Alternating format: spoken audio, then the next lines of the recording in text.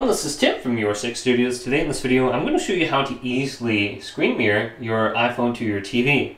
So the first thing you want to do is go to settings and then back out and go to Wi-Fi and just make sure you're connected to the same Wi-Fi network as your TV. So I'm connected to SCUMP right here, and you're going to want to go ahead and set this up if you're not. Then if we go back to the home screen, on the newer version iPhone you just swipe down from the top right. And we want to bring up the control panel. On the iPhone SE, we have to swipe from the bottom.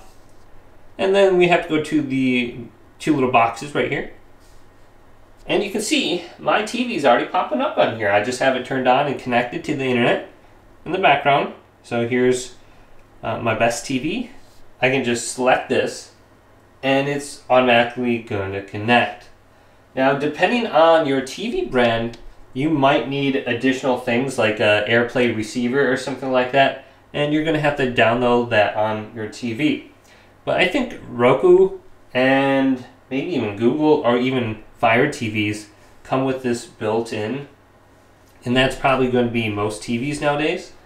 And now I'm screen mirroring my entire phone over to my Fire TV right now, and I literally didn't do anything other than just turn on my TV in the background.